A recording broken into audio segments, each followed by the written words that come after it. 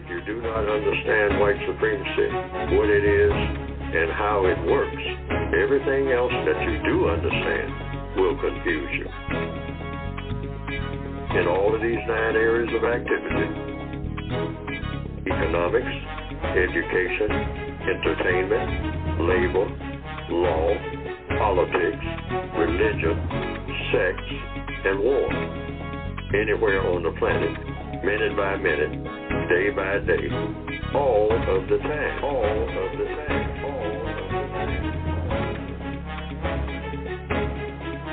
Good morning and welcome to the December the 5th, 2023 edition of the Counter Racist Code Show with Mr. Neely Fuller Jr. I am your co-host, Mr. Bobby, and we thank you for tuning in to today's program. Now, let me start off by giving you some numbers because we would love for you to be a participant in today's show, and you can do that by calling this number,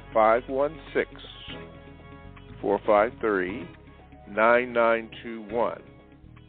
Now, when you contact that number, if you have something to say, press the number 1 button, and when the call screener comes on, give the call screener your name, and you can, when I call you, then you can ask your questions, and you will be heard. Now, if you do have a question, you may answer that, and if you have a comment, you may do that also, but be brief. I know that sometimes people get on here and they give a long dissertation about something. I could feel their passion, but since we only have a 2-hour window, you have to condense that into something small that Mr. Fuller can understand, I can understand, and the listening audience can understand. So make sure you do that. Now, if you are a first-time caller, do the same thing except this. Make sure that you tell the call screener that you are a first-time caller, and we will, or something is set up for you so that you also can be heard. You can ask your question. You don't have to be afraid. Even if you have to rehearse what you are going to say, write it down so that you can be concise and quick about that, and Mr. Fuller can answer your question. Now, as you know, or most of you know, that Mr. Fuller uses examples extensively because it is important that we be clear, that you understand. So there's time that's going to be taken. You all know that who call in. He's going to do that. Various examples so that we have an understanding why. Because we want to eliminate confusion. So remember that. Now, you can also Gmail me if you have a question, and that my address is the numeral 7, Mr. Bobby, MRBOBBY @gmail.com. I would ask that you not write a long letter, as some of you still do. You know I can't read that over the air. Please do not do that. Make that concise and to the point so that I may read it to Mr. Fuller and he can understand it. And he will answer that question for you, even if the answer is, I don't know. He will say that. So don't be alarmed or whatever, because that's part of it.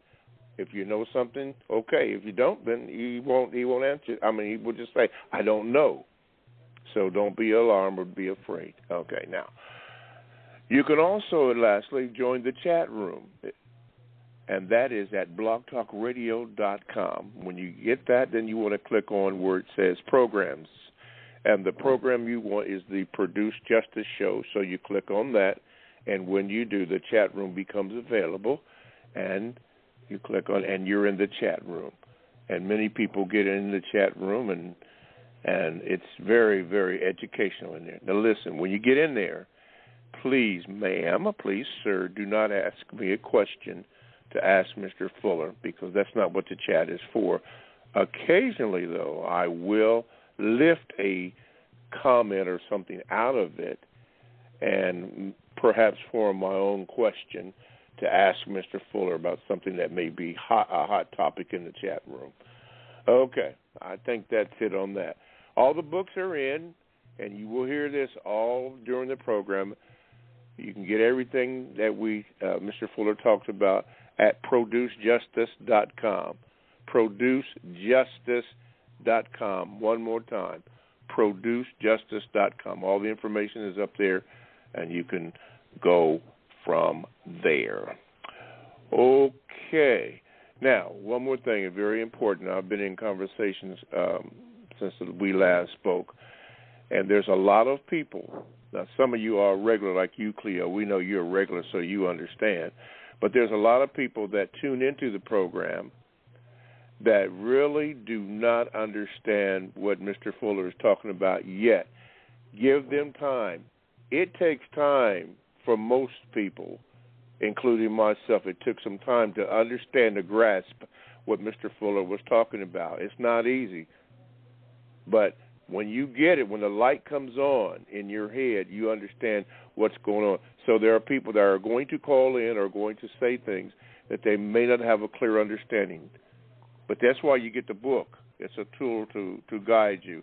I'm taking just a little bit of time because there are people that told me that they're going to listen in to today's program, particularly in the Dallas, Texas area.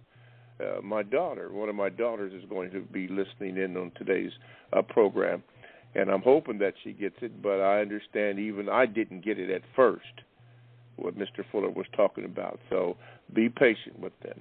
All righty. With that being said, let's get on with today's show. Okay, let me introduce to some and present to others Mr. Neely Fuller, Jr. Mr. Fuller, good morning, and how are you? Good morning. I'm still learning. All righty. Sounding good, sounding clear. Okay, now we have this part here of the program. It's called The Thoughts and Expressions on the Mind of Neely Fuller, Jr. Mr. Fuller, today being the 5th of December, 2023, what is on your mind that you would like to share with us? Well, I just want to point out one thing that I haven't been focused on it, but I've been checking on it constantly. And since it seems to be, it takes up a lot of TV time, radio time, internet time, is this thing called the Middle East. And it's really what's going on there has the potential of being explosive in one degree or another all over the world. And at least it's affecting everything that people are doing, directly and indirectly. First, it was this year, the focus was Russia and the problems that they are accused of being of causing, and so that was the early focus. And then here in the latter part of the year, you have both of them. The so-called Middle East situation is considered to be more explosive and in a direct or indirect way going to affect everybody, including people who say, I'm not interested in the Middle East thing, but then someone will say, well, you're interested in gas prices, aren't you? Yeah, I mean, and I thought they were coming down, and they are. And they say, well, that might not be starting off next year. You better start making plans. And so that's where my thinking has been. I'm thinking about the practical stuff, the everyday stuff that affects all of us, rather than get into it about the details of who should be punished in Palestine, who should be punished in Israel, and going back and forth and watching every detail of that, just say, well, for one thing, this has been my answer to what they call the Middle East, going way back to the 1950s. And I say the white supremacists set up something called the Middle East. And it's supposed to be a testing ground for every type of chaos you can name. And that's what it's all set up to do. Endlessly. A testing ground, just like a rifle range. I mean, and whoever happens to be in that area can look forward to that forever. The way the white supremacists have it set up, regardless of the intentions of the people who are there and the people who are not there. And so I came to that conclusion in my early 20s. I said, people keep talking about this Middle East situation, and they're talking about a guy named Nasser, and who is he, and whatnot. And so, in talking to a few people, just a few, I came to that conclusion in about 1957, 58, something like that. That's quite a while ago. And every time I've looked at the Middle East, that's all I'm getting out of it. I'm talking about this. People will say all about it being so holy, and this is, you're talking about where Jesus walked. You're talking about Jerusalem and places like that. That's the Holy Land, and we're looking forward to it on a thing now called Christmas. And, yeah, saying even back then, you had jet planes. I think a cartoonist called Herblock had a cartoon called, I think if I remember it, it was about something that indicated Christmas. It said, "Oh, Holy Night." I think that was what was on the top of the cartoon. I should have saved that cartoon because it's perpetual. And, it was Silent Night, Holy Night, something like that. One of the standard slogans for Christmas and the birth of Jesus. Oh, Holy Night, or Silent Night. That's the name of a song. And I think this cartoon had just a couple of words on it. Silent Night, or something like that. And then on the cartoon, it showed jet planes firing rockets. So much for Oh, Holy Night, or Silent Night. Nothing silent about that, and nothing holy about it either, for sure. And so without even looking into the details of who did this and who did that and what hospital got bombed, just say, hey, that was set up to be a shooting gallery. And anybody who's there can look forward to it forever. Because as long as the white supremacists are in business, that's what it's going to be. Look how long it has been. So now, coming down to people like Neely Fuller, who is just a bystander at this point, looking on, what black people should be doing is just looking at everything that they possess, start taking care of just the basic everyday business and be serious about it. Be serious about every move that you make from now on. Because you don't know when the gas is going to get cut off. I mean, this all of a sudden, if you own a house and whatnot, you say the gas company doesn't seem to be much, the house is cold. Well, I'm paying some pretty stiff money. And so when you call them, they'll say, yes, Have you been keeping up with it? We're working on it.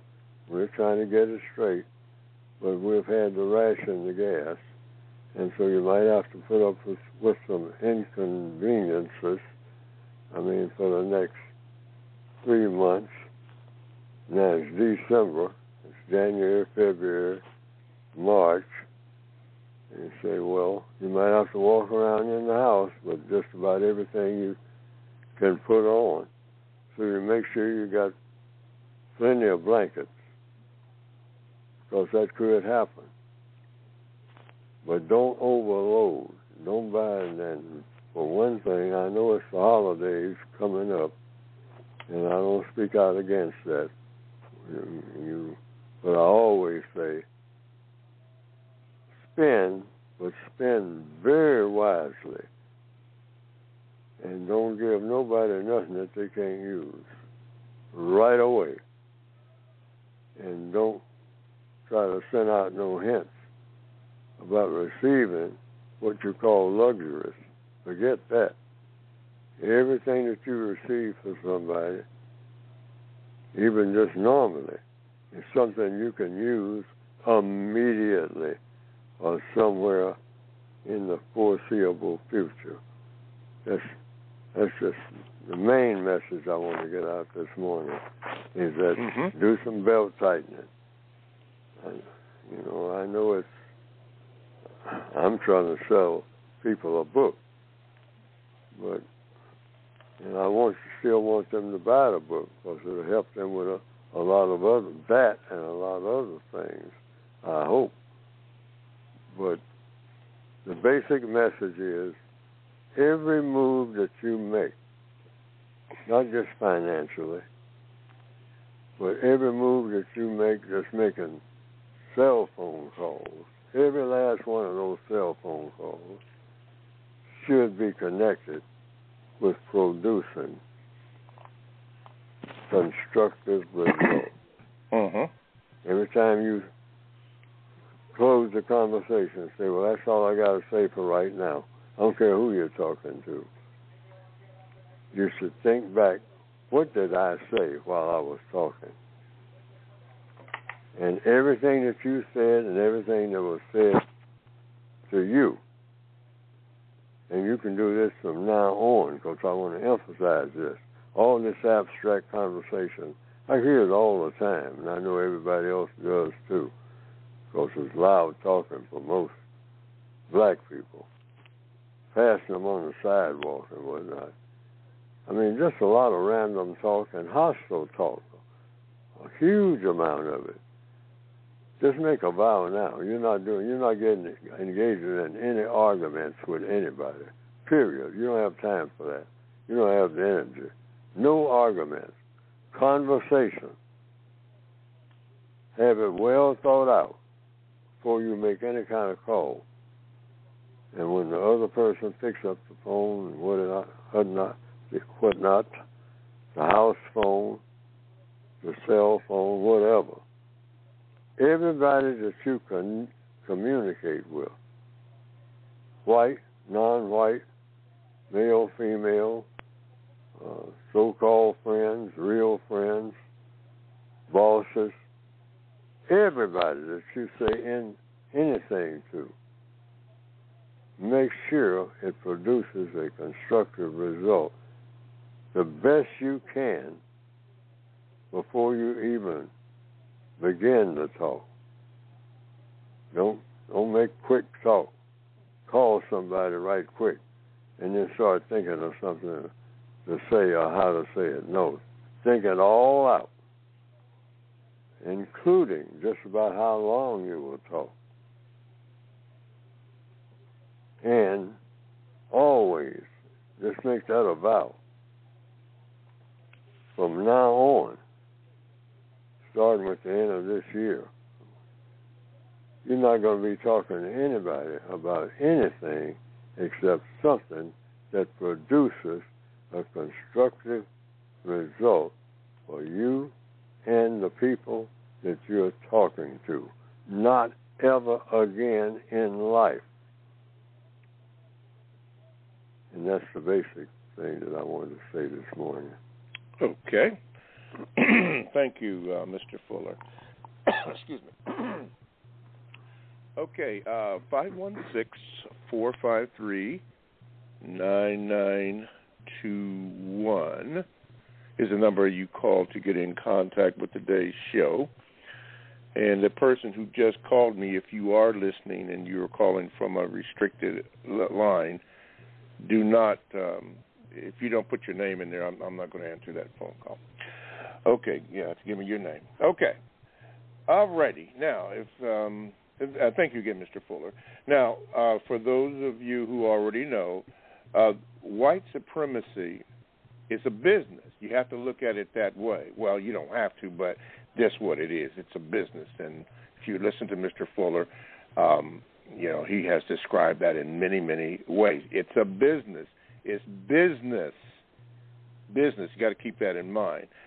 I say that because, as many of you know, Mr. Fuller and myself, we do not rehearse this program. It is completely off the cuff. That's why at the end of the program, I do apologize for myself in particular, because mistakes are going to be made, but it's raw, it's real. I don't call Mr. Fuller, and he doesn't call me and say, well, we're going to say this and we're going to say that. No, we just let it fly the way it is, mistakes and all, and then we go on from there. That's another reason why we ask you for, forgive us for that. Okay, with that being said, Mr. Fuller addressed or mentioned the word setup in regards to the Middle East. And he is absolutely right as far as I'm concerned. And I can back up Mr. Fuller's statement, not that Mr. Fuller ever needs any backup from me or anybody else for that matter. And I did try to and have shared that with a few people. But one of the things, if you would care to enlighten yourself with knowledge, especially since Mr. Fuller mentioned that it is a setup, here's something for you to check out. And I've mentioned this before, and I'll do it again. It's called the Balfour Declaration. It speaks or addresses the so-called Middle East. That's Balfour, B-A-L-F-O-U-R, Balfour Declaration. It'll give you an insight as to what's going on. You can either agree or not agree, but like I said, Mr. Fuller and I have not discussed this or anything like that, but it just backs up what he said. I've done some research on this, and I have mentioned it on this program. The second thing that you could look at is for your consideration, again, being in mind that it's a setup and it's business, is the Ben Gurion Canal Project, which is not mentioned in the public media, national media, anything, but it is real. I checked that out. Ben Gurion, B-E-N-G-U-R-I-O-N, Canal Project.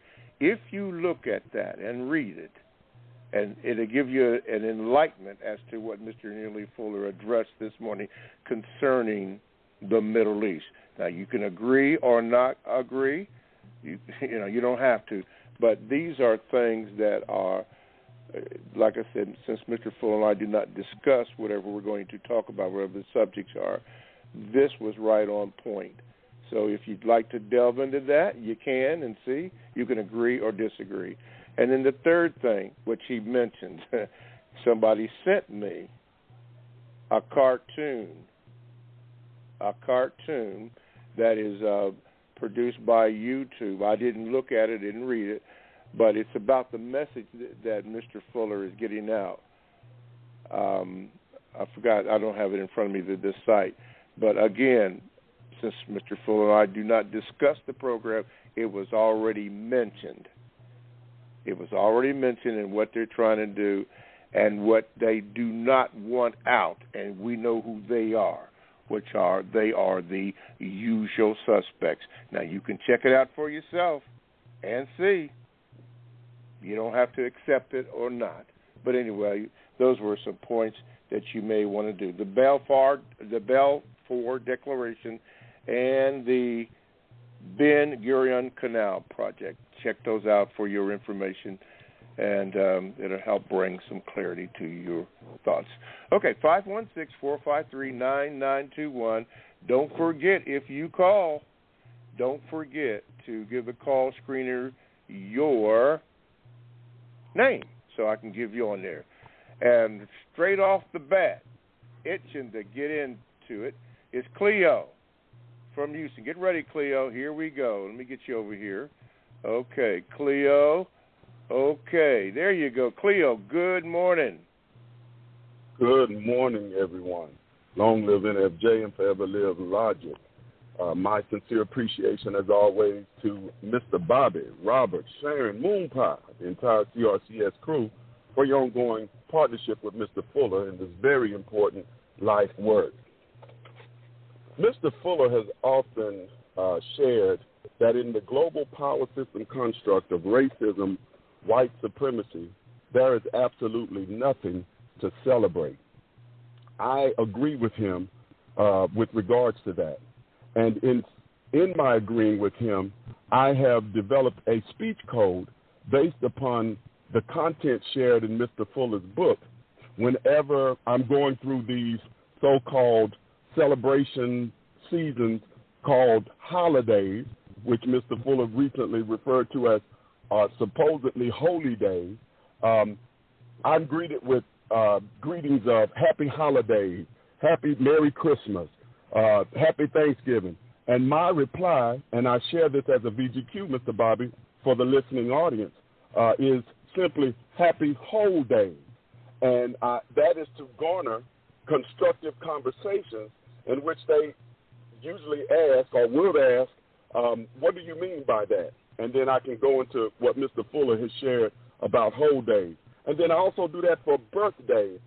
Instead of saying happy birthday, either through Facebook or any social media form, to my friends, my family, associates, affiliates, co-workers, colleagues, it's simply happy breath day. Mm-hmm. Every breath of every moment is a gift. Use it to solve problems and produce justice.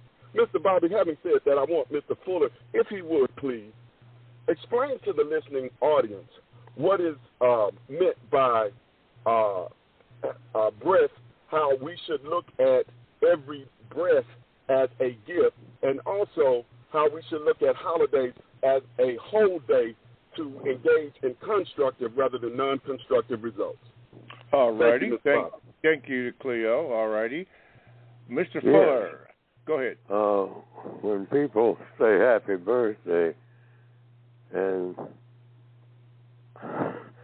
the last one I just had, I always think about it naturally because what they call my birthday is just a reminder that that's what's in the code book.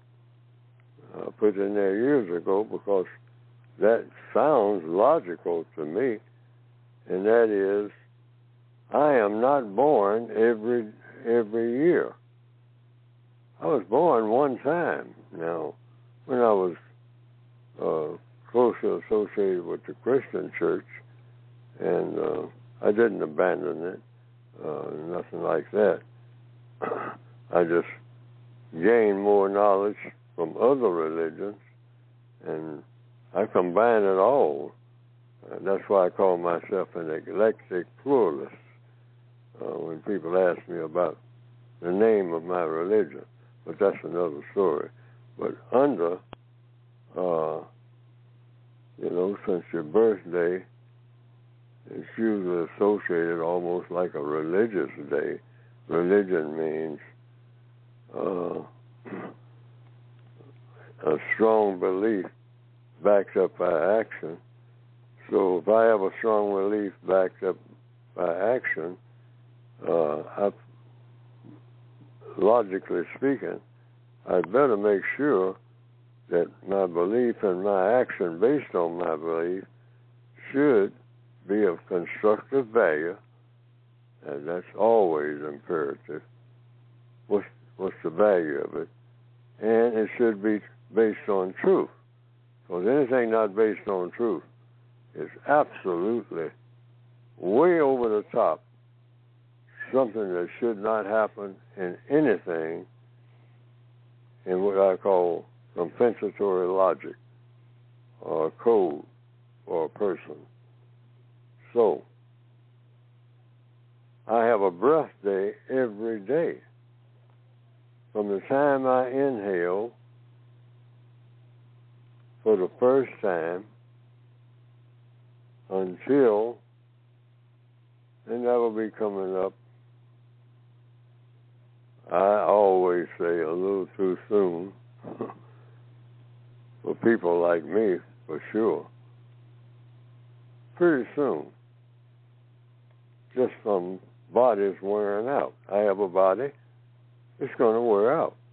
I already know that. I see that every day.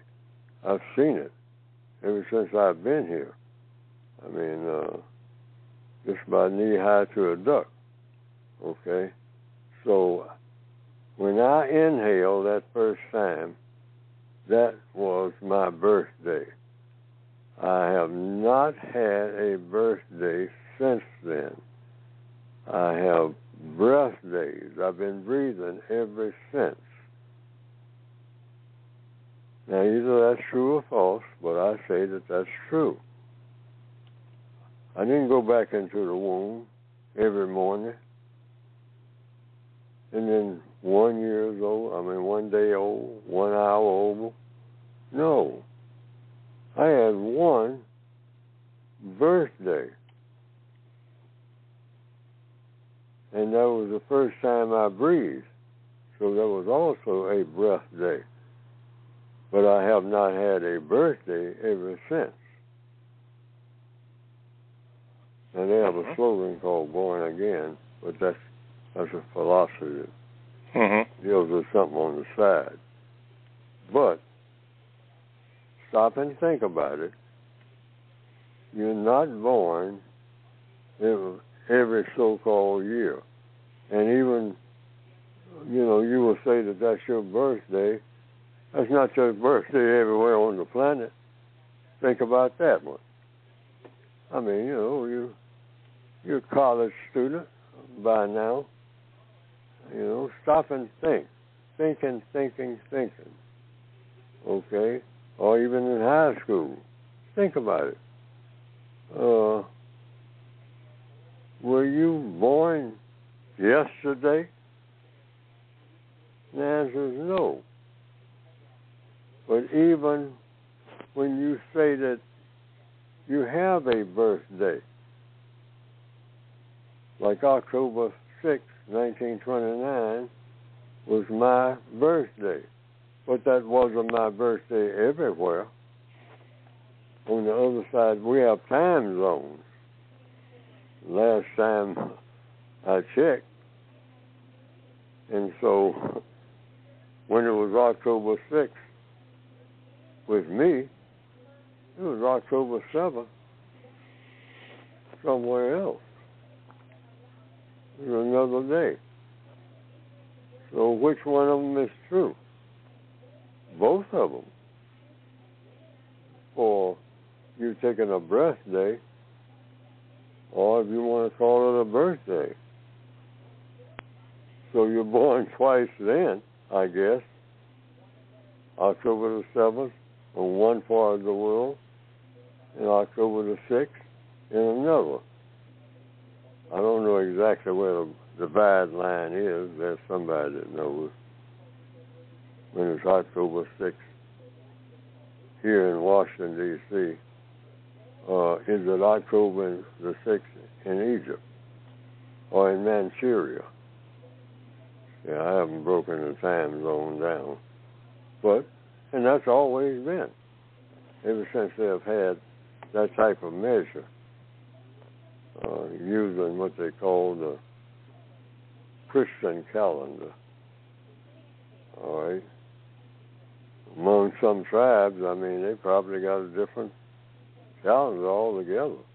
No such thing as October or August, December.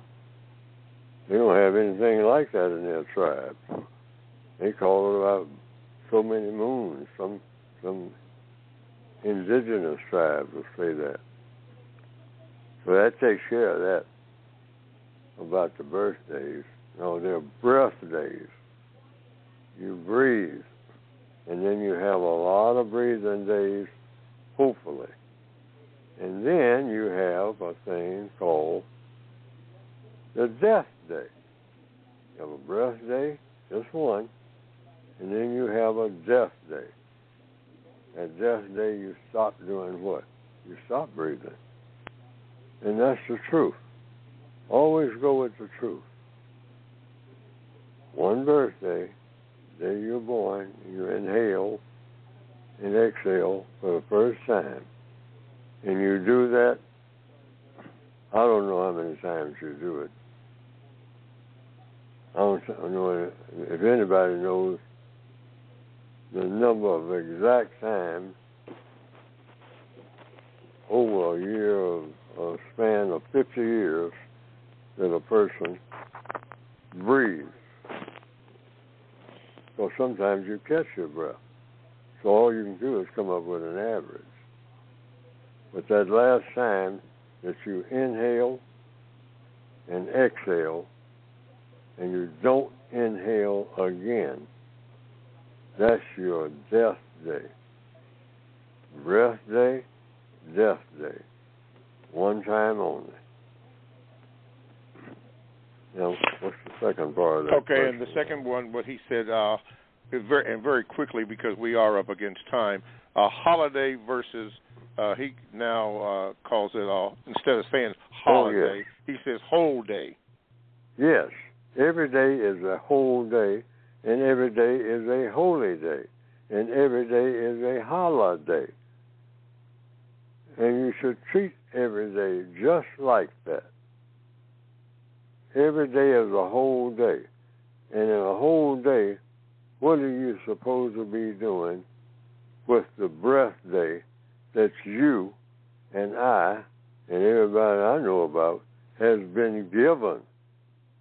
That's a super gift.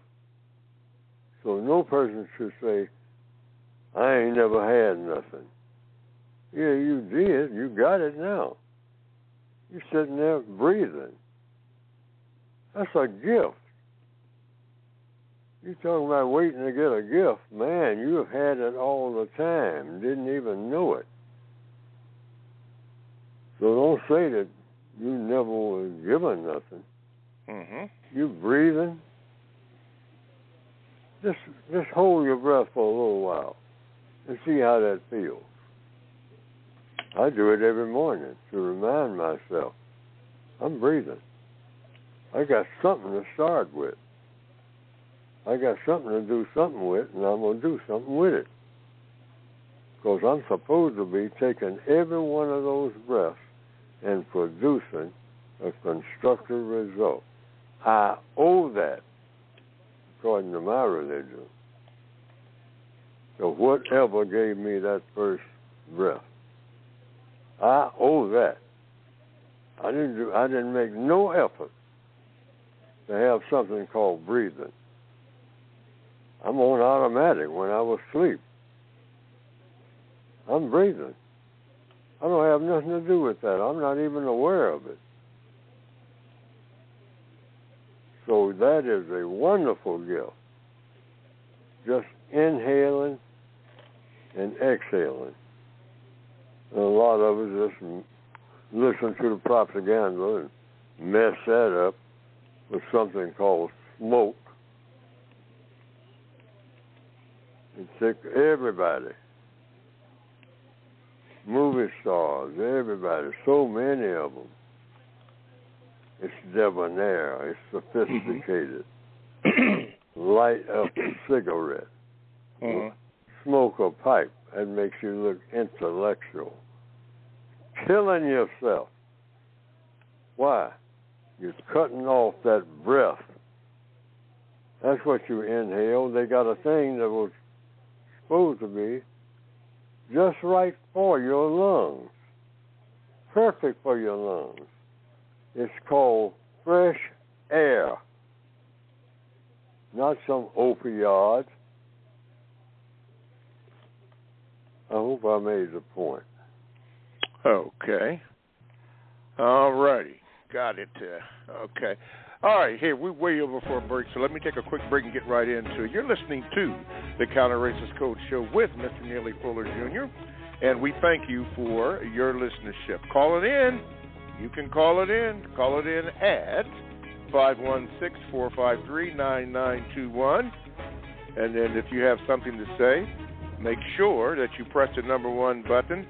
And because we're getting this short on time, I'm going to ask you today, please, today, please be quick so that Mr. Fuller can answer the question. As you know, and as you just saw, he takes his time in answering the question thoroughly so that it cuts down on confusion. So please, ma'am, please, sir, keep that in mind. Make your request short and sweet. Books can be obtained by going to producejustice.com, producejustice.com. That's where you get the books. And remember, he addressed the so-called Middle East situation today, and I did happen to find that cartoon that somebody had sent me that Mr. Fuller had no idea that somebody had done it. I'll hopefully get to that a little later. Okay. Let's go back to the phone lines, and let's see here. It says, okay, I'm going to take a chance here. If I'm wrong, I'm going to be in trouble. Okay, Rita, although it does say Aaron, but Rita, you're on with Mr. Fuller. Go ahead with your question, please. Hi, can you hear me? Oh, yeah. Yes, ma'am. Oh, wonderful. Mr. Fuller, just want to thank you so much for your work. You have made an incredible change in my life, so I appreciate you, and I appreciate your attention towards justice and your eye towards making sure that no one's mistreated and that people get help. My question for you is, my son, who is very intelligent, currently attends an all-black school. While I appreciate the nurturing and familiar environment, I've observed several shortcomings in the educational approach. Additionally, data indicates systemic challenges in many black school districts. I've been presented with an opportunity to enroll him in an elite private school that's willing to offer financial assistance upwards of $30,000 per year. However, this would mean that he's one of very few black students. In contemplating this decision, I'm mindful of your teachings about codification and the potential challenges of being showcased. Considering the financial support offered, could this opportunity be seen as a form of reparations? Also, how can I assure that my son remains codified in this new environment and resists being placed in a showcase position? No. Yes, the question is, how can you... The first question is, considering the financial support that this school is offering, could that be seen as a form of reparations? Considering what the school is offering? Yes, they're offering to pay us. What is the school offering? In other words, what's the problem? The school is a private school, and they are okay, the financially. school is a private school, and what's the problem? They charge $35,000 a year, okay. and they're willing to give us $30,000 a year to send him there.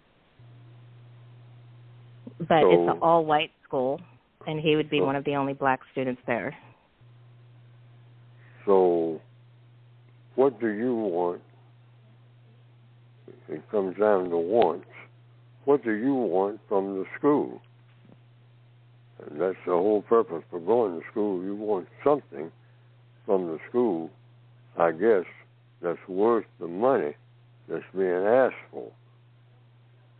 And so, what do you want the school to do? Because I guess that's who you're asking. Right. I want the school to help him be constructive and to be a problem solver. Mm-hmm. So have you told them that? Yes. And these schools are... And they told you that what? That you would have to have a certain amount of money? And see, well, I'm trying to get to the core of the problem. So evidently the question there's a problem. Yes, the question is that he is currently being educated in an all-black school right now. And I do see advantages to having students be educated in an all-black environment. There's a familiarity there, and there's nurturing there. and there's commonality where he sees people who look like him, and I think that is important. However, I also know that in these schools, the education isn't, in my opinion, as strong as the schools in these other areas that he's being offered to go to.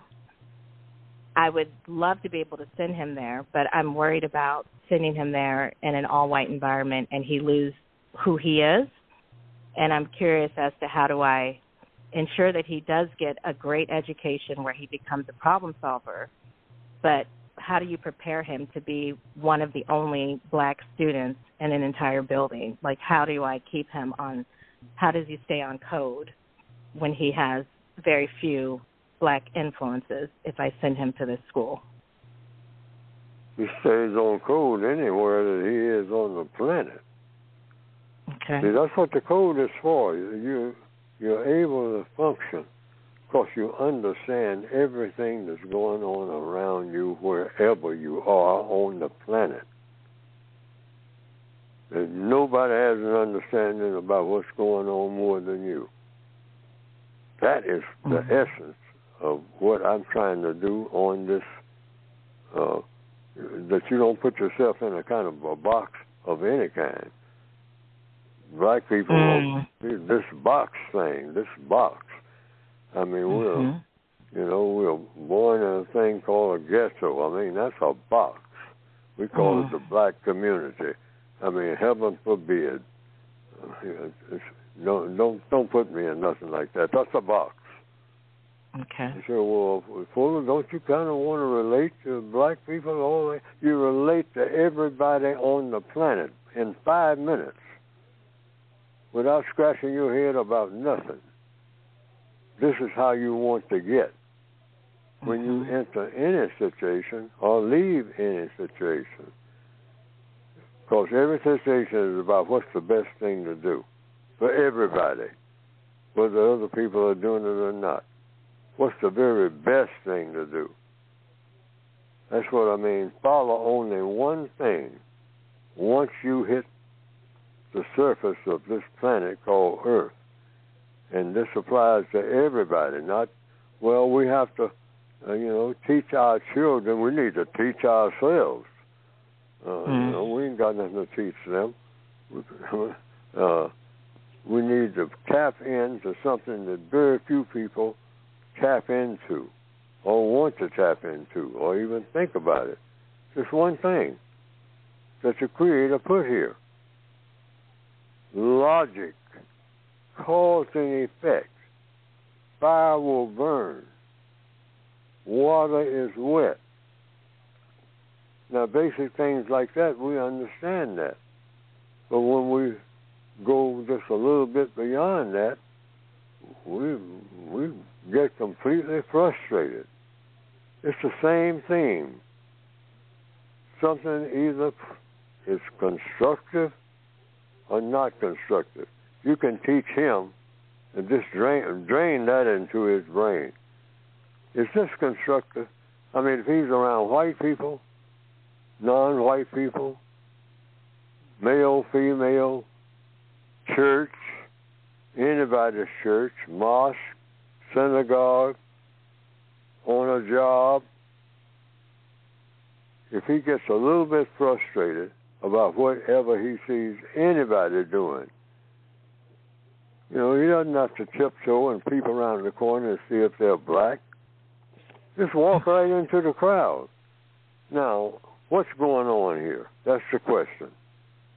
And what is going on here, is it constructive or is it non-constructive? That's what you call relating to your environment. That's logical. Logic was put here to use. Either something is constructive or it is non-constructive. That's really all he's got to remember. I don't care where he is. At midnight, up under the 10,000 meters under the ground, like those people went down to look for the Titanic. You look at what you're in and look around and say, wait a minute, we're going to be pretty far down there. is it really guaranteed that this endeavor is constructive or non-constructive? I mean, we're going down in this fancy machine. We're all millionaires or billionaires. It's this thing that we're in. Is it going to do the job or not? No guesswork. Is it going to do the constructive thing, which is take us on a tour for whatever reason we want to go, hoping that our reasons for wanting to go are constructive, or not? And if you can afford to do it, and like you said, the school you're going to, or he might go to, is it what they're going to give him when he goes in there going to be better than the best that he can do? And can you afford it? If you can't, take that into consideration and get that worked out. But as far as where he's going to do whatever he's going to do in his existence, the only thing you really have to make sure of, other than being able to not let that drive you in some type of bigger problem than you already had, that's not supposed to happen. But just remember, teach him. You do this yourself. Everything is constructive or non-constructive. And he's talking to white people, just around nothing but white people, you know, and he hear the word nigger. Excuse me using it on this program, but the N word. I mean, I heard it all the time around every type of environment. Because, see, I did a lot of reading on the side, so I was prepared for a whole bunch of stuff when I started going other parts of the world and all like that. I say, you know, I read about these things going on in Japan, you know, when on a summer day looking at National Geographic on a porch in the country in Oklahoma. All right, so you can do a little bit of reading and a little bit of research, you know, before you get in an environment. So I'm not very surprised about anything that happens. That's another thing. Be ready for every surprise. All right, let's move it on here. We're very short for time, so Rita, very quickly, what is your second question so we can move on, please? Oh, no, that was it. Thank you so much, Mr. Fuller. Okay. All right. And we got to elaborate. Learning something without unlearning it real quick, which is what most of us tend to do, including me. Repetition, you know, has its value. So for people who are waiting on the line, I just want to say this. Sometimes when you hear something 2 or 3 times, it doesn't stick. But I have found out that repetition, that's why the Army does what it does. It has you do the same thing over and over and over again so much that you get so sick of it. I mean, you want to tell the world how sick you are of it. All righty. Everybody, please keep in mind that we are under a time limit, so I'm going to ask you if you would please limit your questions, because even right now we're up against the clock. AP, we're coming to you right now. You're on with Mr. Fuller. Wait a minute. Okay, go ahead, AP. Hello, Mr. Bobby and Mr. Fuller. You all do a great job. I always tune into your program. I do want to advise you as to what happened to me today in my attempts to try to get on the air. And this is at least the second or third time that you all have had difficulty, and it seems as though the usual suspects are messing with the airwaves. I could not get your programming on my phone, so it's a good thing that I had my number to be able to get into the program, and so I'm actually listening to the program on my phone. Have you had those kind of problems today that you know of? As far as I know, no, and people who monitor the program on our side have not mentioned anything about that, but I don't know. Something could be going on. But anyway, you're on, so we're glad you're on. Mm-hmm. That goes to show that the usual suspects are definitely busy.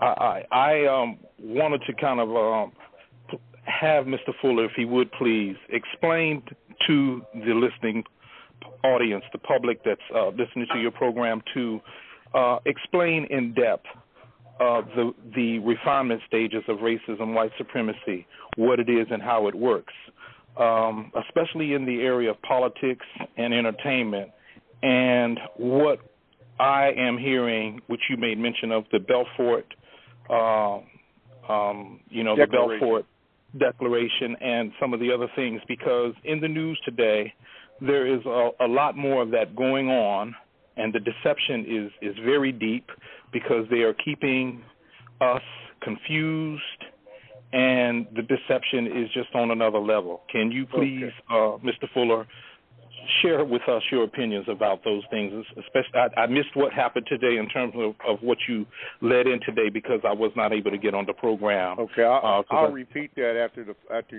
phone call. But anyway, go ahead, Mr. Fuller. Thank you. Well, the process, according to the code, always is the same. Questions and answers. You want to eliminate deception?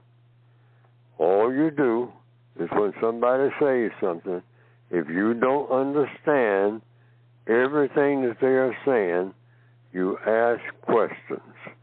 Like what you're talking about right now, something has been mentioned over and over again. Balfour Declaration. I've heard that. I have never bothered to look it up, even to see what it says in an encyclopedia, which, logically speaking, when you need information, you can sometimes go to an encyclopedia. Some of us don't even think about that. Or a dictionary. Most of us don't think about that.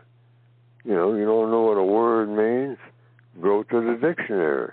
A dictionary, because there's a lot of dictionaries, and see what that says.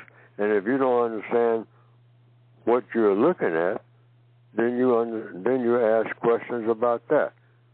Because the formula, according to the code, every question, every problem, rather, in the known universe is solved through the process of questions and answers. And so who do you ask? You ask the person that knows. Well, who would know better than, I understand Mr. Balfour or somebody was a person, and he made some kind of declaration on paper that people should pay attention to, or Mr. Balfour said that they should. Then you look at whatever the declaration is. And anything you don't understand about it, just ask Mr. Balfour or someone who has been designated to speak, like in a forum or in a political situation or whatever, in a classroom, what it is, what it ain't, and what it's supposed to do. And that's all you got to do is just listen for the answer and then check on it and see if that Balfour Declaration, and I got no idea what it is, but see if it does what it's supposed to do. And then if it's not doing what it's supposed to do, and if what it's supposed to do is constructive, then ask questions about that. And then ask the major questions, how come it ain't worked if it's supposed to solve something? Because if people are shooting at each other anywhere, I mean, a black person shooting somebody behind the counter at the corner grocery store, well, you ask questions about that. And the answer is, why is he doing that? Mm-hmm. And then you get the other answers. Okay. Excuse me, Mr. Fuller. We have to break it just for a second because we are out of the first hour. Yeah, we're going to break it in and we'll come right back in. Okay, thank you for all who were listening to the first hour of the Counter-Racist Code Show with Mr. Neely Fuller. And, of course, we made some mistakes, so forgive us for that. But we have an exciting second hour coming up, so stay tuned for the second hour. If you have to go, hopefully you'll have a good week and be back next week. But stay tuned for the second hour of the Counter-Racist Code Show with Mr. Neely Fuller, coming up in 5 seconds.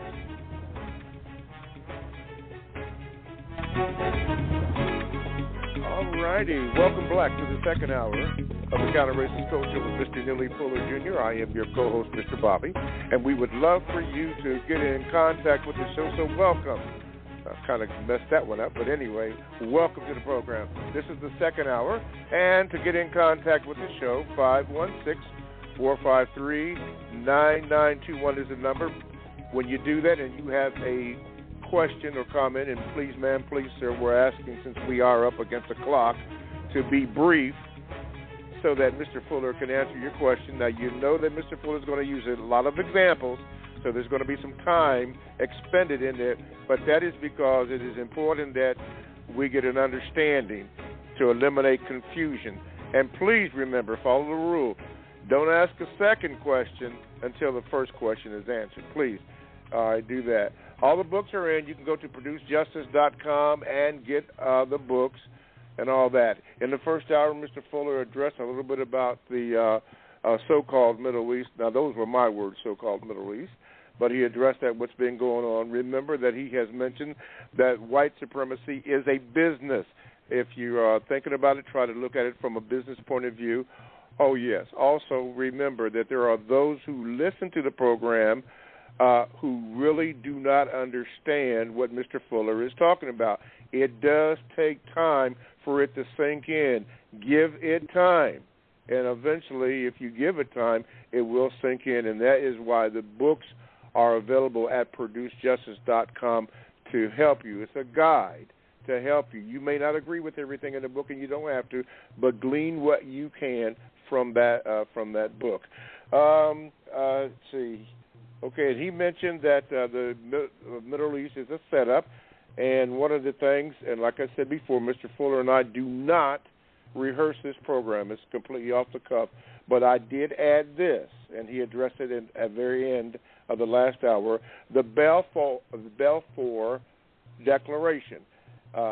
You need, or if you would like, for understanding of what's going on over there, that is one declaration you might want to read. Balfour, Balfour, Balfour for Declaration. You can check that out. And then another one is the Ben Gurion Canal Project. That's Ben and then Gurion, Gurion, Canal Project. Check that out, and you will can make some observations as to what's going on. And as far as I know, that was going on back in the 60s, maybe in the 50s. But check that out and see if it adds to what's going on concerning the Middle East. One of the last comments Mr. Fuller made, and I thought it was he made 3 quick points when you're trying to find out something. He said, we'll find out what it is, and this is a real important point, what it ain't. What it is and what it ain't. I think most of us have been taught to just ask one question, just one side. But he mentioned this, and I wrote it down. Hey, whatever it is, what is it? And then what it's not. And then this is real important. You need to find out what it is supposed to do. What it's supposed to do. I thought those were excellent points there, Mr. Fuller. Okay, so hopefully that took care of you there, AP, since you were having problems with your phone. Yes, and the usual suspects have been doing some stuff. And I'm going to read this, and I'm going to go ahead on. This was concerning the cartoon that Mr. Fuller briefly mentioned in the first hour. And I was sent a Gmail this morning. I didn't get a chance to read it, but this is what this said. This is from Nathan, Mr. Fuller. He said this. He said that he sent a post to friends all around the world with a group of cartoons about an hour long of some of your, Mr. Fuller, most powerful teachings.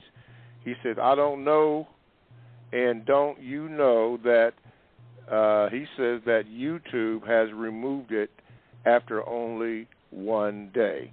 Now, I don't know what that means. I haven't vetted it. I haven't checked it out, but I thought I would do that.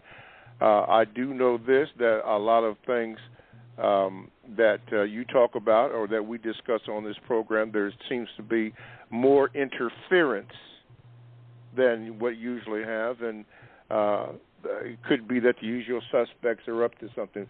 But this is what I do know, that when you tell the truth, somebody don't like it, and they are very skilled, particularly since this is a business, at letting stuff go through or not go through because they don't want you to know. You can relate that to critical race theory if you would like, but they don't want you to know. They don't like it that you and Mr. Fuller have put this stuff in the book so people can read it. So if they can sabotage it, and I'm not accusing them of, but I'm just saying the seeds are planted so that we do not know what the truth is. Okay, moving on with the program. Let's go to Long Beach. I don't know if it's California or not, but it says here it's Stephen. Stephen, here we go. Right here. Let's see. All right, Stephen, you're on with Mr. Fuller, second hour. What is your question for Mr. Fuller? Yes, I was calling in about something I asked him last year about an alien interview. He said he didn't have any time for it, and it was a nice thing I wanted him to check out about the scientific evaluation that went on with the Q&A in the file. But it was fine. My question was that he said one time that the black criminal wanted the ultimate power in the system of white supremacy. What is the ultimate power in the system, and what constructive route would he suggest to get to the ultimate power for those who are interested in it? Mr. Fuller? The question is what?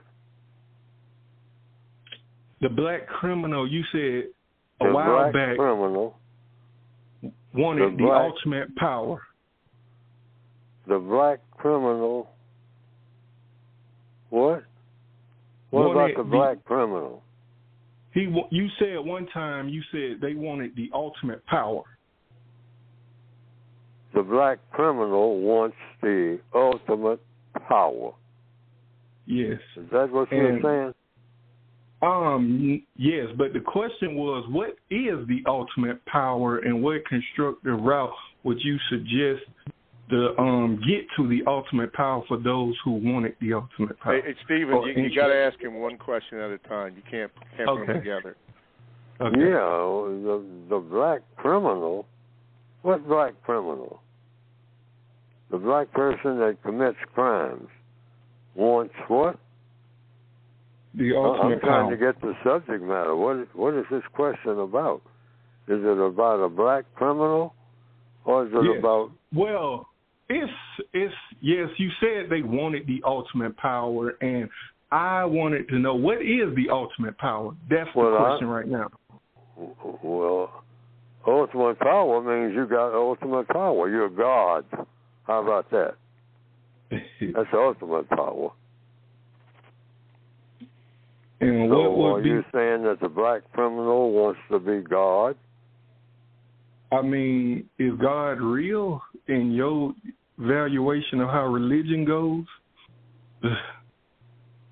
And who is God? Is the white supremacists, like the white supremacists in general, are the ultimate power just naturally, or do they have a way to have their ultimate power? Well, the white supremacists believe that they're going to have and should have and do have ultimate power on earth over non-white people while they're here, both white people and non-white people. And they want the power to mistreat non-white people at will, and nobody's able to stop it. and they want the power to help you or not. And they got it. Now, what black people who are criminals, I don't know what context to put that in other than what they are for sure subject to, the white supremacists. You don't have any black people who are more powerful than the white supremacists. Not any. Not one. Not on this planet. Maybe on some others, but not. And if there are some, I have not been informed. Or if there's one or two, whether it's a he or she or some type of conglomerate, it hadn't been brought to my attention. Just one black person who can overrule the white supremacists. The white supremacists speak and say, that's it. I don't want to hear no more. No more back talk. This discussion is over. When the white supremacists say that on this planet called Earth, all the black people start filing out of the room because for all practical purposes, their God has spoken. Okay. There, meaning even people like Neely Fuller with his textbook. I just folded it up and head for the exit. Because the people that tell me what to do and I better do it are white. Not all white people, but what other white people say are the most powerful. Then the question is, are they white supremacists? And the answer is yes. If they believe in doing two things, dominating and mistreating people who have color in their skin. That's what makes you a white supremacist. You're not a white supremacist just because you're white. You're a white supremacist because you have that kind of power and can prove it in less than 2 seconds or maybe 1 second, or just prove it in no second. It's done. Dominate and mistreat. Do you have that kind of power? And nobody can do anything but make a lot of noise, screaming and yelling and cussing and stomping as they go out the room. And you can't even do that if they say you better stop that. Because they can stop you with a bullet. And that's the end of that story. All righty. Thank you, Stephen from Long Beach. Let's see here. Wait a minute. Okay. AP. Let's see here. Wait a minute. See if I can do this. I did answer your first question since you had a problem with your phone, and I did address it, and Mr. Fuller addressed it also. But I'm going to get you back in so you can complete that. Go ahead, AP. Oh, I'm back on? Go ahead, AP. I wanted to ask Mr. Fuller, the reason why I asked the question is because as I follow the news, especially in the area of politics, entertainment, and mainstream media, it's very apparent that, Mr. Fuller, when you speak about asking questions, one thing that I find very, very shrewd in what white supremacists usually do is they never answer your question, one. Two, they're very deceptive when they do answer the question. They know how to fall away from the question. They're very good at making the victim look like the perpetrator and the perpetrator look like the victim, especially with what you see in the war in Hamas. We don't control any media, and I, as a non-white person, have a problem with listening to white America that seems to be angry, mad, don't want to give black people, don't want to produce justice. They don't want to leave us alone. and they don't want to give us our media, so we can't. The questions and answers are evaded, and you can never get to the truth of how they really feel sometimes, and they won't tell you how they feel, and they won't allow you to have a medium. That's why Bill Cosby had a problem, and I just have a problem with how are you going to ask questions to someone like the white supremacists who have the power that you just speak of, and they have no incentive in their mind to relinquish everything that they seem to have. Don't want other people to have anything, and we have this fundamental problem. How are you going to get any help from them? How are you going to ask for what you need if they find evasive ways of getting away from it? And then they don't feel that they have to answer to anybody that questions them on it. Okay. That's my statement. That's my question. All righty. Thank you. Yeah. Mm-hmm. You handle it just like you're saying it right now to yourself first. They're not going to answer my questions, but I'm going to ask. Yes. And I'm going to keep asking. Yes. See, that's how you do it. That's called the compensatory code. Compensatory means you make up for what's missing. What's missing is the answer to your question. That's what's missing. And they can talk for 15 days, which they will. They don't mind it. They don't care how long it takes. That's good practice for them. Mm-hmm. But when they stop talking, like it says in the code book, you say, "Sir, can you explain or give me the answer to a question in a way that I can understand what you have said?" And you can say, of course, I say it, and will say it anywhere in the world and say it all day with ease. I am not a very intelligent person, sir. Ma'am. Got no problem with telling the world that.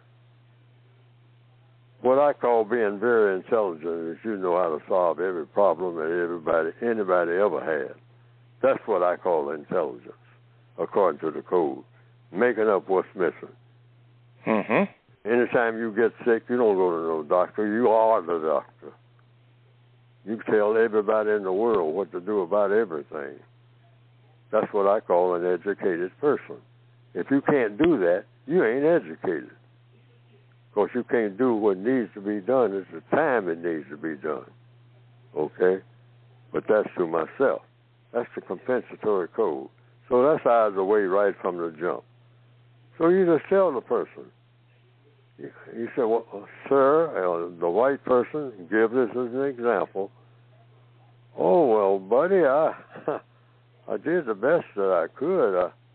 I took you aside and spent a week explaining it all to you. And I did it. And you still don't understand what I told you?" And you say, as an example, Neely Fuller would say, "Well, I told you, sir, that I am not a very intelligent person. And when everybody else catches on real easily and laughs at me, the laughs are on me because I am not a very intelligent person. You have to go over it with me, maybe a third time and a 12th time. But if you don't have time and you don't have the patience to do that with me, then I have another question. Where can I get the information that I need to get, sir, that I'm trying to get from you?" See, everything takes care of itself if you think scientifically. And all the drama, black people need to throw that out the window altogether. We don't need no drama. We got drama. We know about drama. We know about waving our arms and cursing and all like that. Enough of that. Just ask questions, get answers from somebody who has them, and solve problems. That's what it's all about. Not trying to impress somebody about who you know and where you go and all like that. You got a problem? Get this problem solved. That's an old Army expression. Get it done. All that other stuff doesn't matter. Well, I don't think he likes me, and my goodness, stop it. Stop that. Stop that. If the person tells you, I don't like you, but I'm going to give you the answer that you're listening for, and I'm going to solve your problem. Well, now, you can. Now, which one you want to deal with? Whether or not I like you, or whether or not I can solve your problem. Boom. In the codified logic book, that second part is the only part that you heard. I don't like you. You don't think about that for 2 seconds. Hey, I can fix your problem in the next 5 minutes. Now, you can either do that, or you're going to be in pain for the next 5 years. Take your choice. You got two minutes to make up your mind. Now, with a whole lot of black people, yeah, but you said you didn't like me. Codification is getting right to the point. Solve the problem or not. Yeah. And move on to the next. Yeah. Yeah. See, exactly. That's we got to learn to do that. Have that cement. That is an education. I mean, be able to focus on what matters and what doesn't. Yeah. Hey, who cares if somebody likes you or not? Remember, this and not only business. Don't like you, I ain't gonna never like you. You understand that? But I'm gonna tell you what to do to solve your problem in the next 2 minutes, and you'll always know this is how to solve it. I will say, man, you're the best. You're one of the best people I ever ran into. Well, if not the best. Yeah. Problem solver. Yeah, I didn't see that in business class, but it's business. Anyway, here we go. Get ready, worldwide. Here he is from the Yo. He's probably got a smile on his face now. Man, you have really got some pub. They blowing up my phone on you. Tariq, Young Sound, the Yo. What you got for us today, man? Go ahead. Top of the morning, Mr. Bobby, Mr. Fuller. Hope everybody's health is well. Yes, sir. Okay, I want to say a couple things real quick before I actually ask the question. I'm going to make it quick, though, Mr. Fuller. Please. First of all, for anybody that's living on this planet, like me, I see things through a totally different lens than everybody I know. If the weatherman is telling me it's sunshine, I'm looking for snow in the backyard. Okay. You got to understand that this system is nothing but one big Ponzi scheme. The people that you vote for is nothing. The stuff you see on TV, and you know, like I do, Mr. Bobby and Mr. Fuller, the people that's actually really pushing the buttons, you never see their face, but they're controlling the world. Now, real quick, people. Now, this stuff is going on in Israel and the Gaza Strip. You need to study the Rothschilds. The Rothschilds had a whole lot to do with that. So if you don't know what's going on over there and who's really pushing those buttons, you need to go back and read who the Rothschilds and some of those families are that's controlling the world.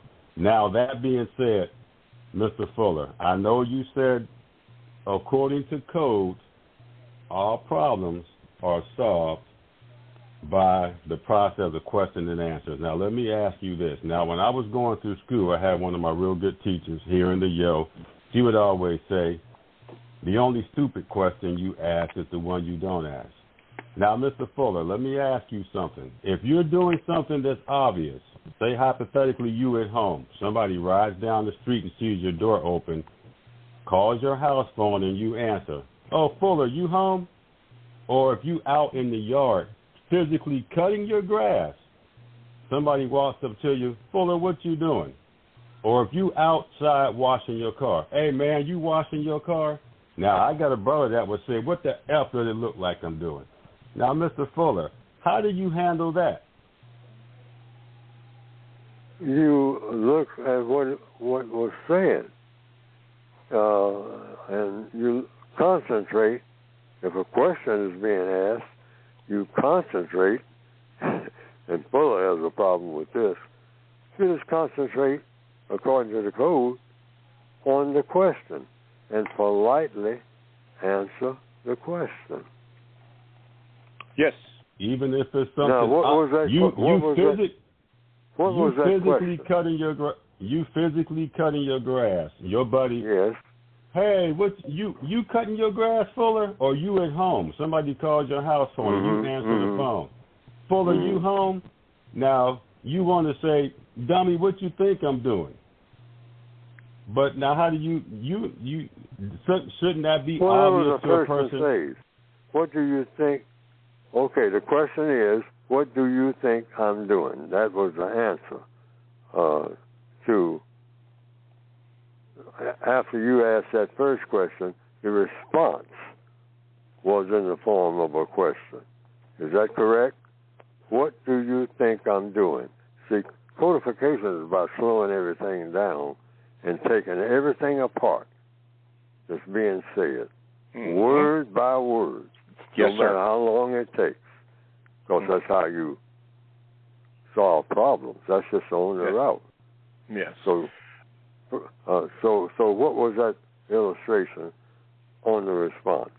What do you think I'm doing? That was a question. Hello. Well, I was just saying, go ahead.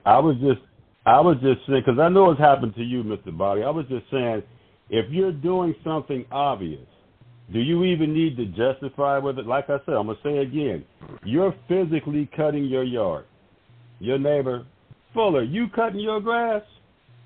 Now, you shouldn't even have to answer that question because he sees exactly what you're doing. Hold it right there. The person asks, this is solid code. This is solid code. The person asks me a question. Is that correct? Yes, but he can see what you're doing in front of him. The code says every question has an answer. According to the code, if you know the answer to the question, give the answer to the question. If you choose to answer the question, and there's no reason why you should not choose. If somebody asks me that question, can't you see MF that I'm washing my car? And I would say, yes. That's the answer to the question. Yeah. I can see. See, I'm concentrating not on all the theater. See, black people got to get out of that being on the stage thing. On the stage. You don't have to be on no stage all the time. Exactly. I mean, relax. Exactly. And, Tariq, since you did interject me in here into the soliloquy that you had mentioned, I think that's the right word. Listen, under the code and under the teaching that I have learned from Mr. Fuller, I've learned using your scenarios, you got to remember that this is a business. That is the perspective that we're in. It is a business, 24/7, 365. So if and when they would ask that particular question or those sets of questions, since you understand that this is a business, this is what I've learned from the code, and Mr. Fuller has mentioned this many times. Just tell the truth. That's all you have to do. If you're cutting the grass, even if it looks like you are cutting the grass, you don't have to respond by saying, what does it look like I'm doing? Just answer the question, yes, I'm cutting the grass, or tell the truth. That's the one thing. And then the first thing that you started off with about what they are doing and hiding things, there's a tremendous book that's not on Mr. Fuller's book list, but it's a book that I've read many times, and it's called The Unseen Hand by Ralph Upperman, where they control a lot of stuff, as you mentioned, and even that person or people, that family's name that you mentioned in the beginning, Yes, they are mentioned even in those declarations that I had mentioned before earlier. They're all mentioned, and a lot of them are behind the scene that you can't see, controlling a lot of stuff. There's a lot of information that is there, and you have to go through and look at that if you care to. But remember, and no matter what you do in your dealings, tell the truth. You'll be on the side of truth. Thank you, Tariq, from the Yo. You're famous now. Have a blessed day. All right, we're going to take a quick break, and then we're going to go back to the phone lines. You are listening to the Counter Racist Code Show with Mr. Neely Fuller, Jr.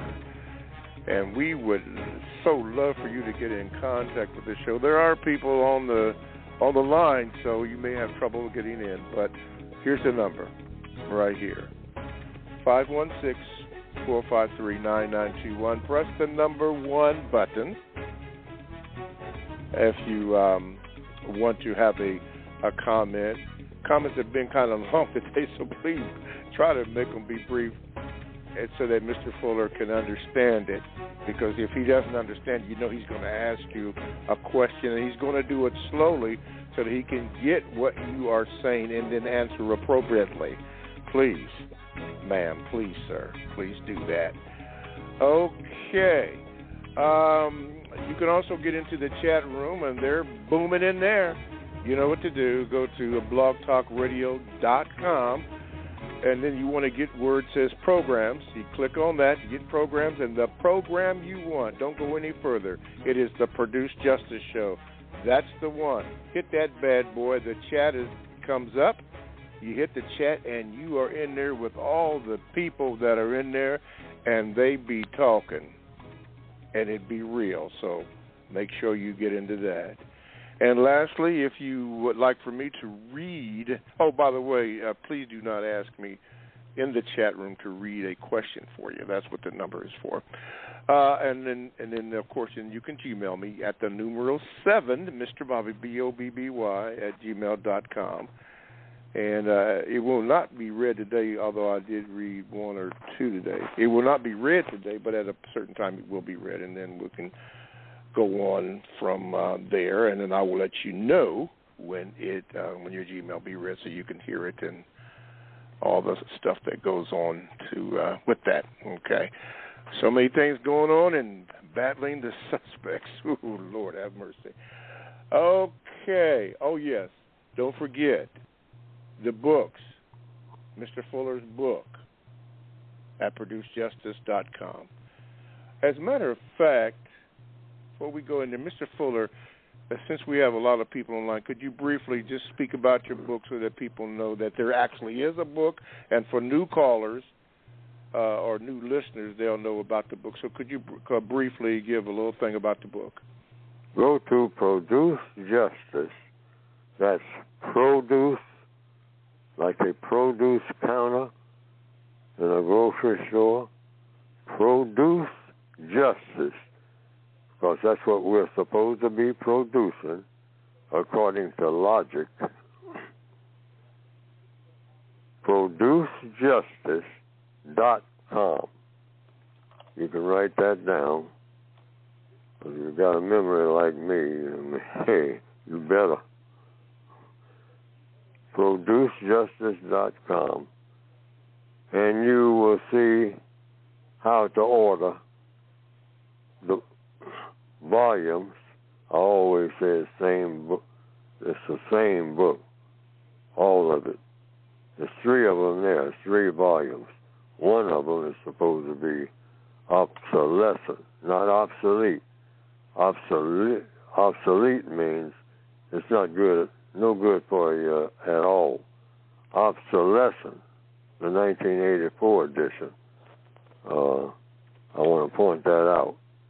And that's been updated, the 1984 edition, the 2016 edition of the textbook for victims of white supremacy. There's 2 other titles on there. The smallest, the one in the smallest print, you will see a textbook workbook for thought, for speech, for action,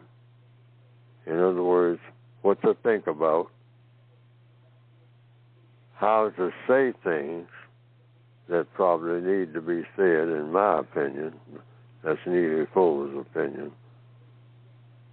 How to best say it or not say it. How to speak about the race issue, you being a victim, the best way to do it, and what actions to take. How to respond in a conversation. How to have the best of conversations. That's speaking. And then what to do and what not to do. Very important. Lots of things you don't have to do or shouldn't be doing. Okay? And you can get the volume by going to producejustice.com. And I just want to add this. If you don't want to read the book all the way through, and it says so in the book, just get in the habit of just picking the book up, just having it handy. Where every now and then you just pick it up. I have books of quotations that are like that. So you can use this book the same way. Just pick it up and turn to any page and read something and then see what you think about it as you're walking out the door. You're walking out the door and you just 2 minutes before you walk out the door, you're waiting on somebody, just pick it up and turn to any page and read one paragraph and then think about what you read. And I find out that works for me, even though I wrote the book. I do it even now. Because I have a lot of stuff that I've written I've forgotten a long time ago. So just try doing that. And I find it useful, all right? Because I started doing it with other books before I started doing it with my mind, with my own, rather.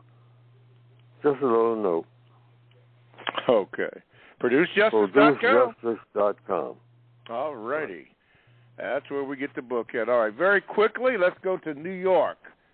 And Darnell, get ready. Get ready. Short and sweet. Here we go. Let's see if I can get this over here.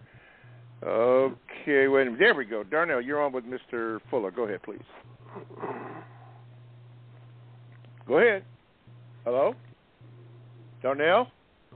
Darnell once. Darnell twice. Okay, Darnell. I tried to get to you, but wasn't there. Let's go to Christopher. Okay, Christopher in Richmond, get ready. Okay, there. Wait a minute. There you go, Christopher. Good morning? What is your question for Mr. Fuller? Hey, Neely, I just wanted to know: is there a particular reason why you haven't done any more Cal's radio show interviews? On Cal's? Yes. Because all of my business now, like this program, is set up for everybody. I'll put it this way. I'm coming in real silly now. My business, all my business, my personal business, is being handled by somebody else, and they said they had to do this. That's what they kept telling me. I didn't even want to have my own program. I was on a program pretty solidly, and I wanted to stay on that program. The people that I work with, I know they are very disappointed in me, the people who had it set up in the first place. And several other shows that I was doing, one out in San Francisco. And the person probably is saying, that Neely Fuller, he's a phony. He said he wanted to help black people, and black people are struggling. Sometimes they got shows where they're willing to present his program and all like that. And I was all into it and with it. And then it just turned out that for all kinds of reasons, because I have so many things. I just don't sit and talk on the phone. I got so many things coming at me all the time, and did, even when I had those shows. And it just broke down a whole bunch of things that had nothing to do with my programs directly. Of course, everything about me has to do with one or the other with my programs. But I just want to, and I've been wanting to for years, the years that I've been doing what I'm doing now, tell the world that all this stuff happened so fast, so many things that once you might call took me out of the most advantageous situation. And if I didn't make these moves, I would have been in a much worse situation. I had no way of compensating. So what I'm doing now is a way to keep them going under. And of course, a lot of people have detected that and took some of them, not most, not the people that I had been working with, but all kinds of other people that I don't know anything about are doing all kinds of things. So people are telling me that shouldn't be done. And of course, if you ask me who I blame for that, it's the white supremacists. They know what I'm doing. They don't mention me. They'll mention everything and everything that I say, like using the term white supremacy. They weren't doing that. White people were not using that term all down through the years. But now, see, they study. The white supremacists study. They say, well, the way we'll hound this guy Fuller, he'll die on the vine, and we'll take over what's left of his tattered message. I know what they got planned. And we'll have some people set up to take what's left of his tattered message. We will get next to them, pay them like they'll want to be paid, and they'll go for the money. And we'll turn his story and his message inside out, upside down, and then we'll have it right back where we want it. So he's no problem at all with his old worn-out self. Oh, wow. Look forward to it, folks. And that was a long way of explaining my situation. Yes. But I'm becoming more and more helpless, and they know that. They know everything about racism and how people react to it. It ain't nothing that they don't know. You can't surprise them. You cannot surprise them. I want everybody to understand that right now. You're going to be surprised if you think that you can surprise them. Yeah. Okay. Mr. Fuller, thank you, sir. On your book list, book or movie list, one of the movies that was discussed this week was this movie. I guess it's a book called The Legend of Nigger Charlie. In the movie, it starred Fred Williamson. Have you ever heard of that or read the book about the legend of Nigger Charlie and what he did? I heard that title many years ago, but I've never read it and haven't heard anybody mention it until just now. Yeah, well, I guess it was a book in the Civil War days that this slave, nigger, Charlie rather, went about working for the Southern aristocrats, went and captured slaves that were renegade, and he raided the locations in the north in order to capture the renegade slaves for a colony of Southern aristocrats living in Mexico. So that was mentioned.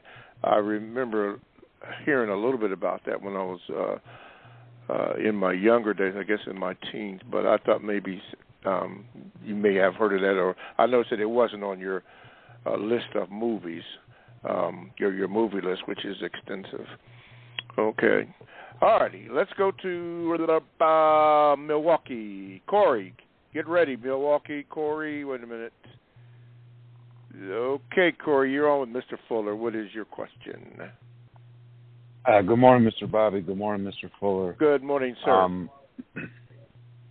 Mr. Fuller, I'm encountering a lot of gossip and unconstructive conversation from members of my care units that I try to minimize contact with.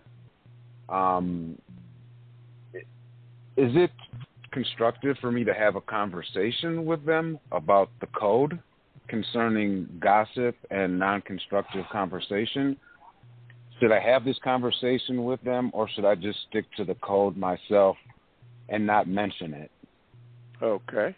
Mr. Fuller? Well, you don't ever mention anything to anybody that they don't want to talk about. That's code. Stick that in your mind right now.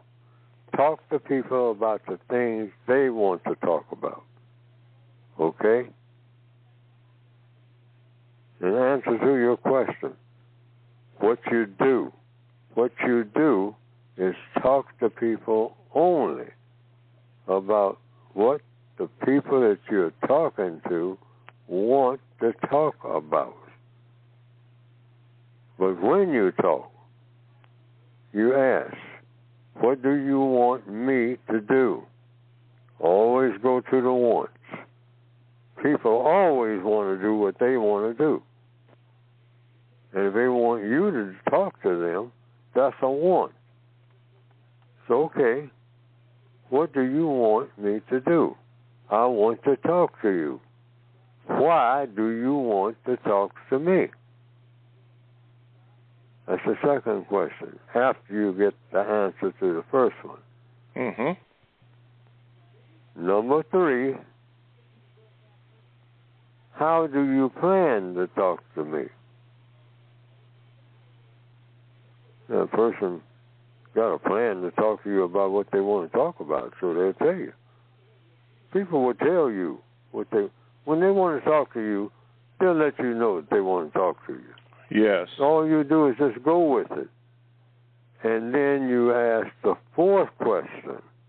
After they talk about whatever they're talking about and you answer the way that you answer, then you say, now what do you expect the constructive result to be out of everything that I just talked to you about?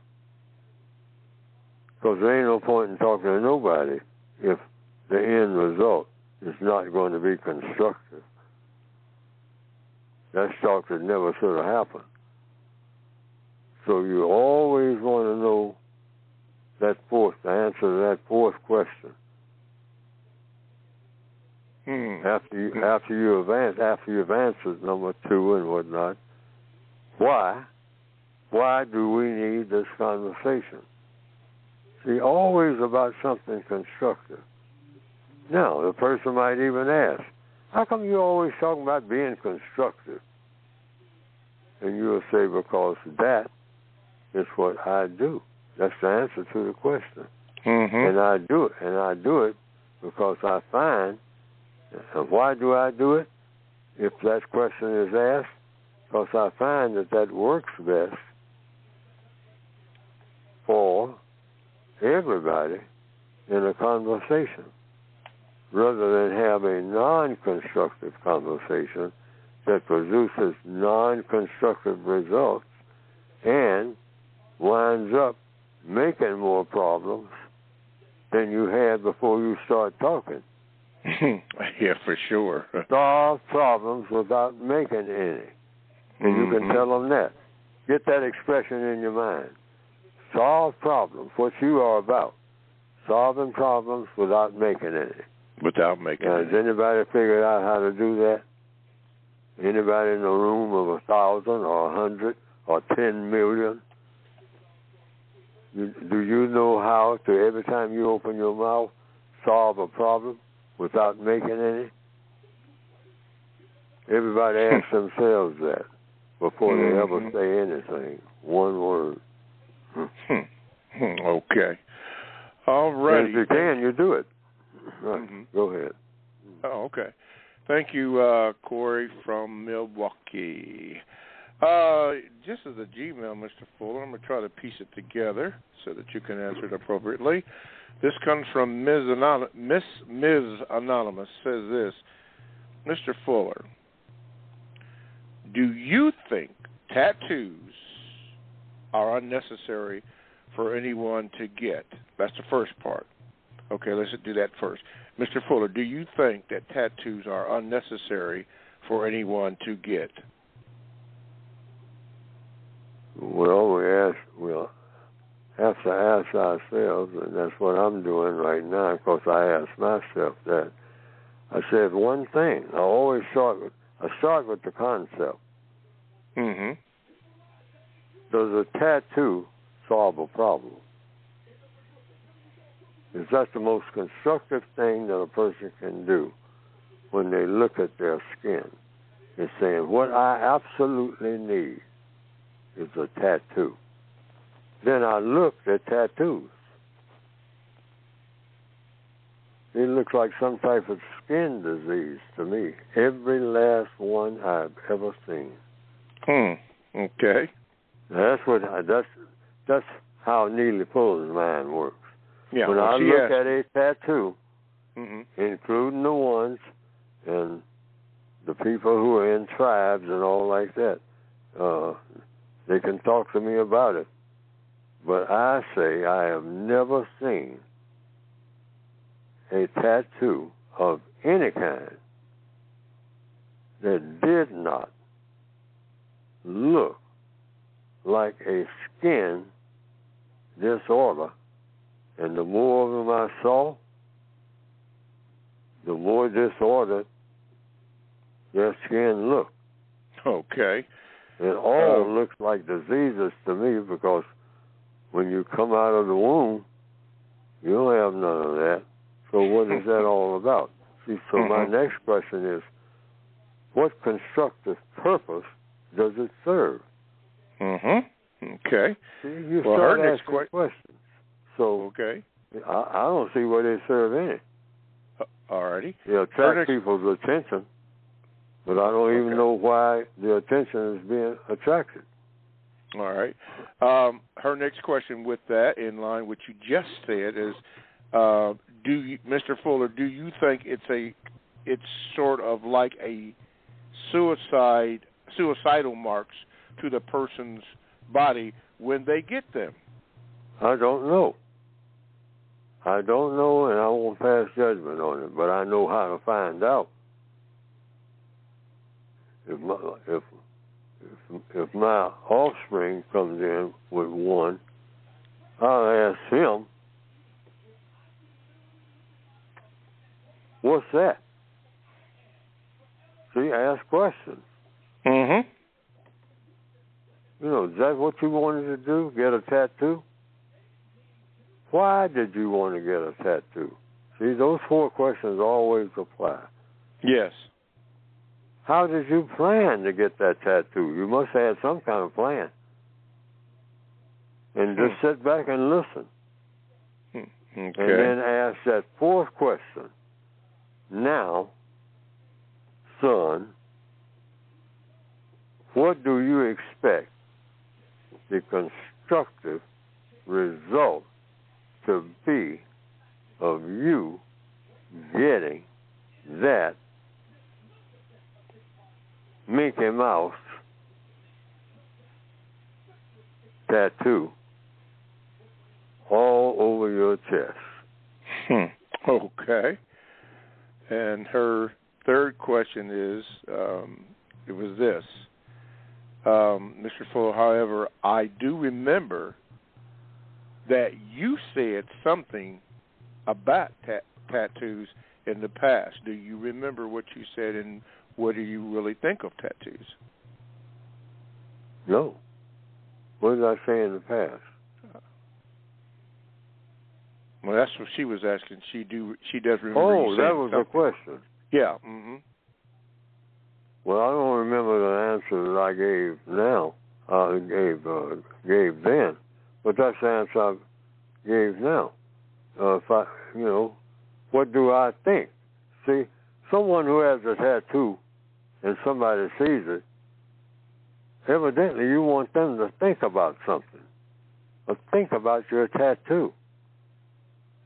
What is, the person who has a tattoo, the logical procedure is to say, why do you have that tattoo? Or why did you think of getting a tattoo in the first place?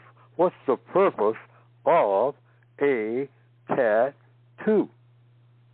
And you just sit back, put a big question mark behind it, and just sit back and wait for an answer. Let the person talk. Mm-hmm. You got your question out there. And that's me, even today. I do not understand the reason for having anybody take some type of instrument and paint anything on me, ever. Until I come to the place where I figure I got to have one of these. I mean, this is going to really put me over. It's going to put me on top. Mm-hmm. It's going to solve my problems. I'm about problem solving. Now, how does this help me to solve a problem? One of the persons in the chat room mentioned just now that they feel that tattoos are for branding animals, is what the said. Wow, branding animals. Yeah, I heard all about that. It's called slavery. Wow. Let me put my name on you.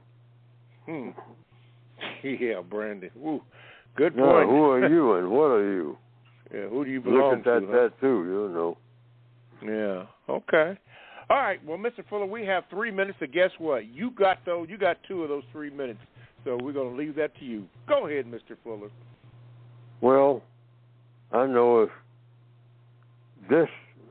seems like the newer generation is saying, yeah, that generation before us, they seem to be all crazy about running out as fast as they can and getting a real expensive tattoo. But I ain't getting one. Now, that's how it seems to me. That just kind of crossed my mind the other day. Because a whole lot of people. A few months ago, I noticed this summer, a whole lot of people were bearing a lot of skin, more than I've seen, particularly white people. They're showing a whole lot of skin because they're out jogging and all like that.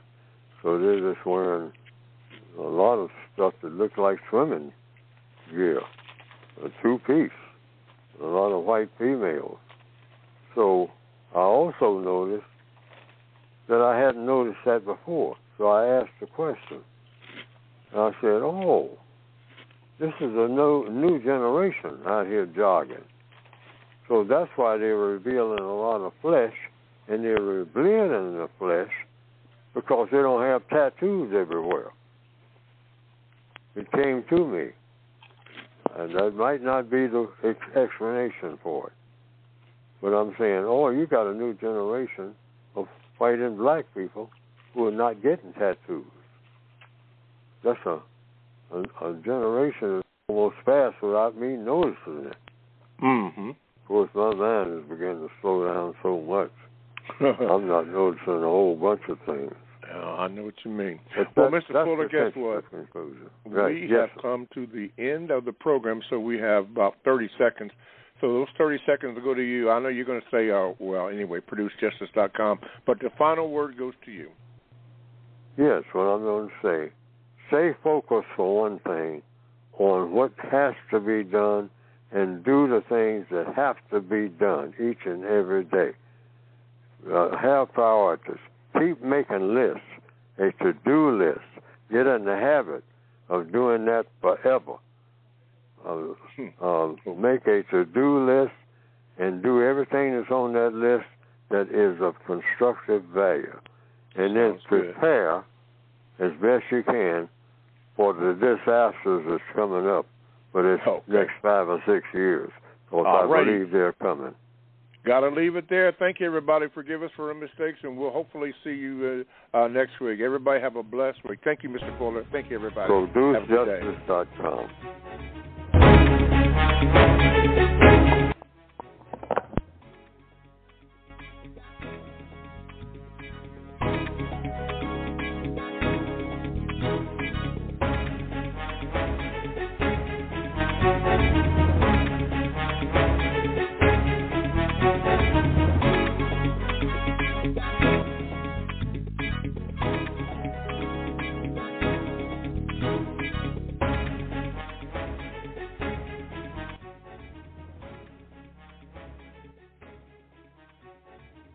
Alle musea hebben roofkunst. Allemaal.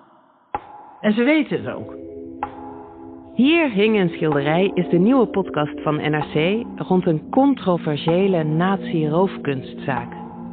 Een topstuk uit het Stedelijk Museum, ter waarde van €60 miljoen, is overhandigd aan de erfgenamen van een Joodse vluchteling. Maar hier is eigenlijk helemaal geen sprake van roofkunst.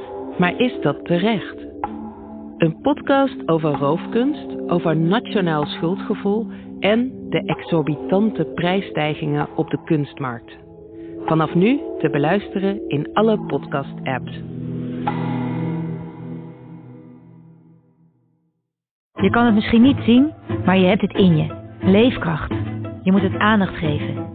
Mensis helpt je met kortere wachttijden als je zorg nodig hebt. Dankzij onze zorgadviseurs kregen Mensis klanten afgelopen jaar gemiddeld 12 weken eerder zorg.